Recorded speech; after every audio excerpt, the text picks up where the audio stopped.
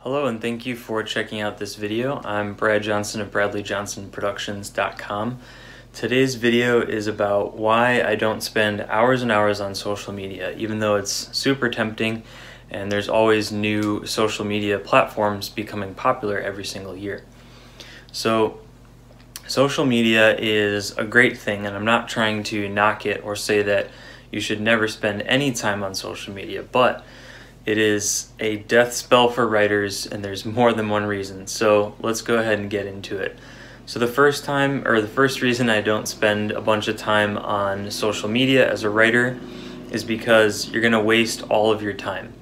And it's just very easy to get trapped into hitting like on a bunch of posts, just scrolling endlessly and, seeing like what other people are up to, retweeting, sharing, sending DMs with links. It can never end. You can literally scroll forever, as we know.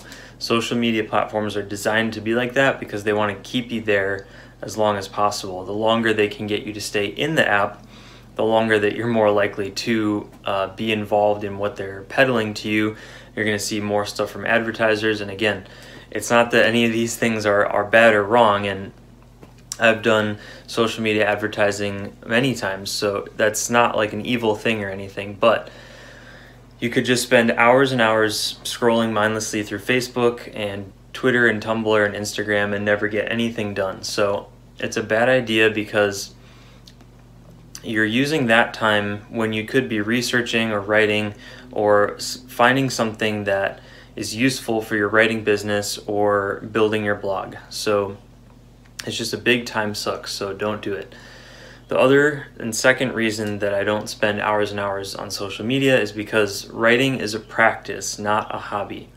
And the reason I say this is because oftentimes when we think about writing, or especially when we're talking about it with friends and family, if we haven't, reached the level of success that we want yet, is people are like, oh, so-and-so is a writer, but he or she isn't really making any money at it, so it's viewed by them as kind of something that you do as like a hobby, or like a sport that you pick up, like frisbee or basketball or tennis, just something that you do in your free time. And while writing is something that you do in your free time, especially if you already have a different job now and you're transitioning over into full-time writing, you have to carve out time specifically for writing, because if you just treat it like a hobby, it's going to give you the same results as a hobby. So if you went outside right now and you decided to, just toss around a baseball or something like that, or a frisbee with some friends, that's totally fine, but that's all that you're going to get from that moment. And that's not a bad thing, but it's very different from investing yourself and your time in a specific activity that will get you a desired result. So when it comes to being a writer, you have to practice the art and the science of writing, and you have to focus on being a writer with the time that you have and using an editorial calendar and sticking to a schedule that will get you into a writing rhythm and basically, properly force yourself to become a writer in that free time. So it's not something that you can realistically expect to see great results with if you're just doing it whenever you feel like it, like 3 or 4 times a month on a random schedule. It's just not going to work like that. So if you cut out specific time and you commit to that time, that is what a writer does instead of spending hours and hours on social media.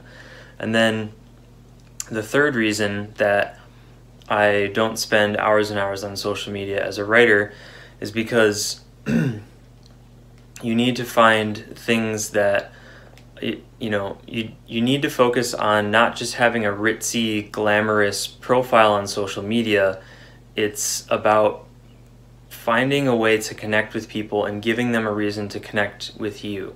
So basically, people want connection, because having a great social media profile is a good thing, and it can lead people to a lead magnet for you, or your blog, or a specific ebook download, or a landing page or something. But social media is the entry point, it's not the destination. That's something that's very important that I've learned from other successful writers, and it's something that I wish I knew earlier, because I used to spend a lot more time on social media trying to really pump up my readership and my presence there.